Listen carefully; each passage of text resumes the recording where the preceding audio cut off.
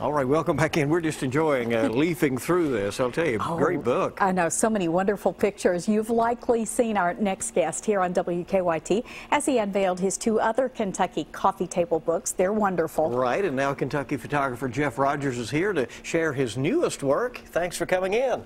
Well, thank you for having me. Has to be exciting. Pleasure to be back again. This has to be so much fun as you travel around and find the pretty places to photograph. What is it about Kentucky that you think is so great to preserve in pictures? Well, it's such a unique, beautiful place, and the lifestyle here is just so wonderful. And my wife and I have a chance to travel kind of all over the world, but there's never been a time where I haven't wanted to come back home to Kentucky. And so I'm a country boy at heart, and so grew up around here and just love all the beautiful scenery we have and just want to export that out to the rest of the world. So you've been at this a while, more than a quarter of a century. Look at that beautiful scene. All of that was Camp Nelson. And that would have been good to show yesterday for Veterans Day. Absolutely, it would. Has your photography changed over the years?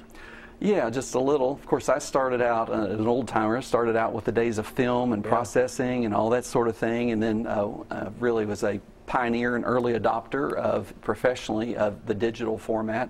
And so it's just, there's never been a better time to be a photographer, and actually more affordable once you can afford to buy the camera. There's no more film and processing anymore. So as soon as I see those pictures, I think, oh man, that would look just wonderful on somebody's wall in their home. Your wall. And you do, in my wall, yes, absolutely.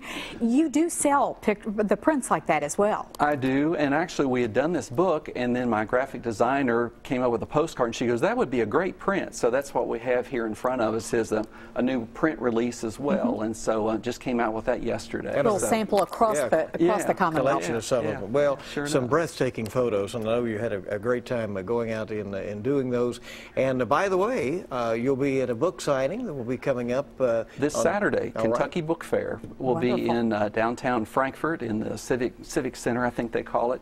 And so I'll be signing there, along with many other Kentucky authors will be there as well. So, your favorite Kentucky place to photograph?